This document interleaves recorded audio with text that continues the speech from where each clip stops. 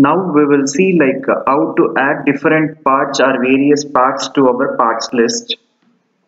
So for that I am just going to select the pipe network. See here we can able to connect the structure with pipe like this also. Before I was connecting from here to here directly, but vertically also you can able to connect. Okay, so now I'm just going to select this one. So immediately in this green window you are getting pipe network tools. So in these tools you have modify panel. In this panel you also have edit pipe network. So here you have an option parts list. So click that one. So you will be available with the standard parts list. So only one we have. So here you can able to just go for edit current selection. So just click this edit current selection, and here you can just go for structures and remove this and click the standard, and then again right click add part family. We are going to add new part family. For example, for inlet and outlets I am going to add concrete rectangular head wall. So you can just check it. When you are checking that, you are available with the preview. So this remains the same for each and everything. See, you are getting the preview. Okay, so now I am just going to select only the rectangular head wall, and I am just going to click OK.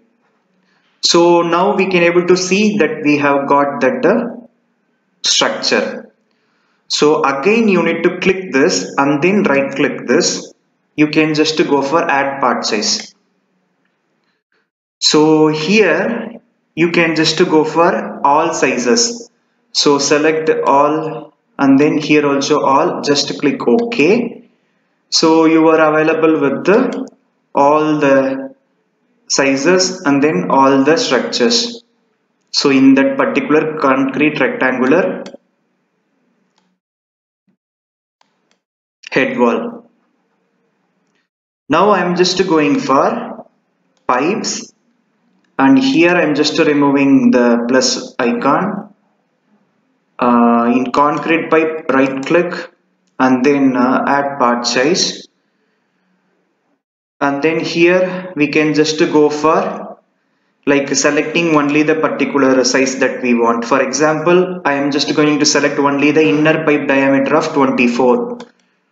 Okay, and again I'm just going to click OK. So you can just remove the plus icon. Here you are available with that pipe. So here you can able to change the style, rules, render material and pay item. So this pay item is normally useful for material takeoff.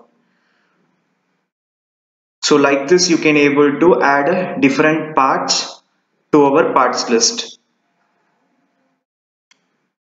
And then click OK and then OK and then you can close. So now you can able to see that here. So pipe network and then network. So here pipe, right click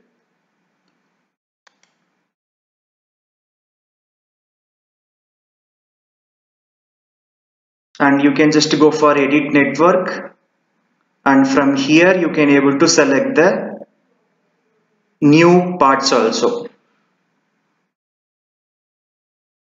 So the same here also you have concrete rectangular head wall and you have everything.